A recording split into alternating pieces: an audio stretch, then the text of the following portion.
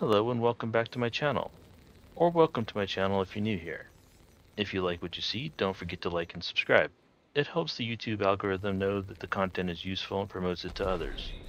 If you don't like it, let me know about it in the comments.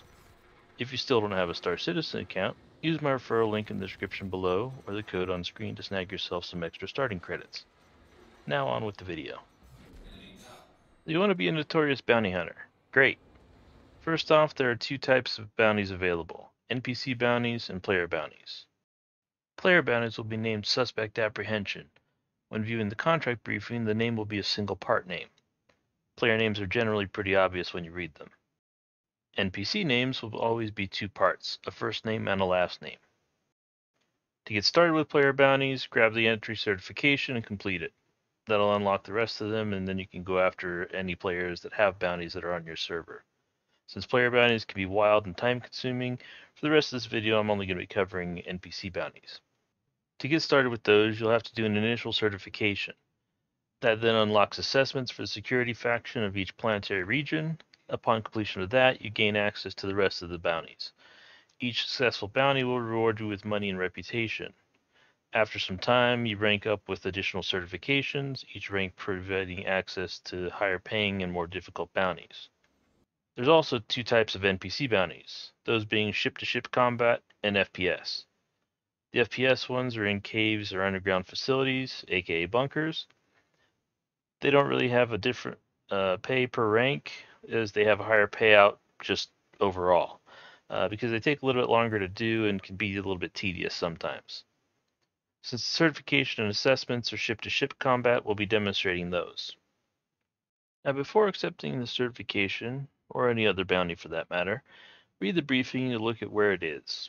If it says something like abandoned something or other, or wreck site and identifies it's on the surface of a planet or moon, you might want to reconsider accepting the contract. Sometimes they can be pretty far away from any kind of quantum jump point, and you have to slow travel there. A prime example is the contract I accepted on screen here. There are no close jump points to this target. Slow traveling to it would easily take at least 15 minutes, probably more, from anywhere that I might be able to jump to. For certifications, they may also take you to another planetary region from where you are, like this one I'm taking here. I'm currently around Hurston and it's sending me over to Crusader. However, once you complete the certification and local assessment, then you will get bounties that are in the region that you're currently in. Sometimes the server is a bit slow to acknowledge your acceptance.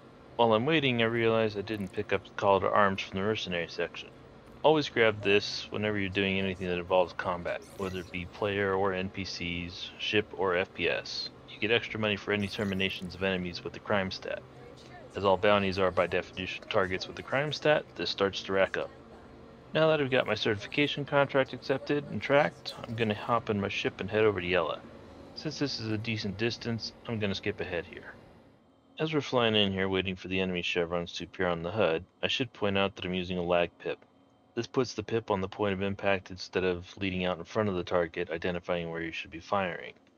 You can find that option in the main settings.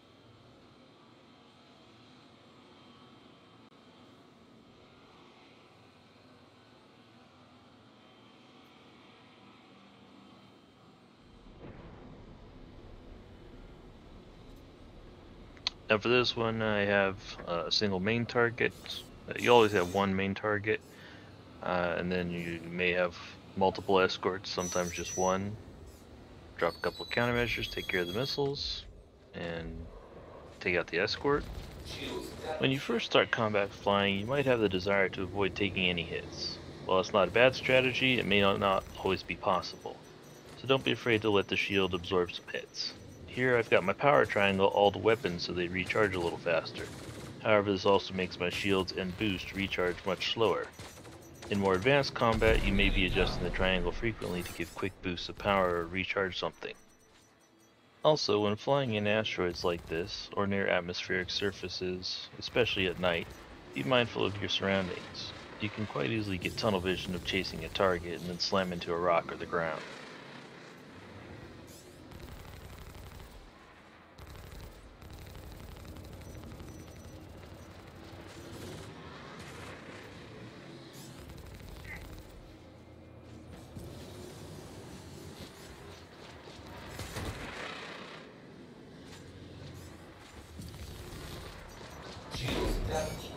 And our target is down. And that is the bounty certification. The next step from here is to pick up the assessment for the local security faction and then unlock the rest of the regional bounties. So I hope you found this video helpful, and I'll see you in the next one.